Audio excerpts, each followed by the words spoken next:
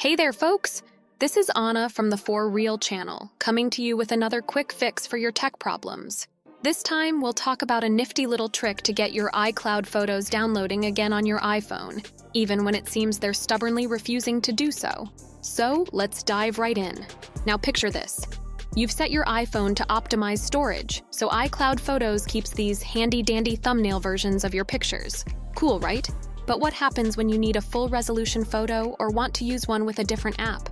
You gotta download the original from iCloud. But what if your iPhone just won't budge and refuses to download your photos? Uh-oh, sounds familiar? No worries, I've got you covered.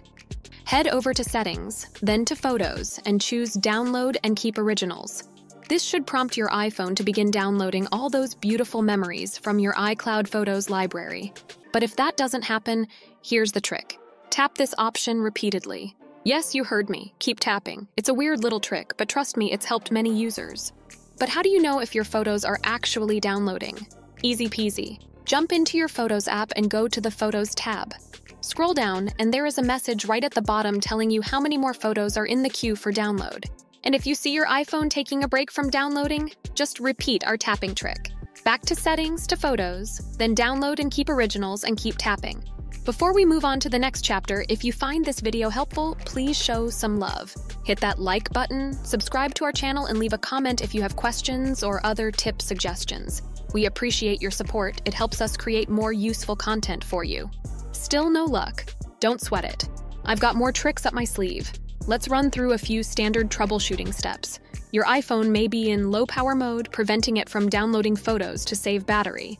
Or perhaps your Wi-Fi connection isn't as strong as you'd like it to be. Or your iPhone might just need a good old restart and a software update. You can even try toggling iCloud Photos off and then on again. And as a last resort, try signing out of iCloud entirely and signing back in. And finally, remember that downloading photos from iCloud to your iPhone isn't always a lightning-fast process. It can take a while, especially if your iPhone's processor or battery is busy powering other functions. So why not plug it in, hook it up to Wi-Fi, and let it do its thing overnight? You might wake up to a nice surprise. And that's it for today, folks. I hope this helps if you've been struggling to download your iCloud photos to your iPhone. Keep exploring, keep learning, and remember, there's always a workaround. This is Anna from the For Real channel, signing off. Stay curious, stay awesome, and see you in the next video.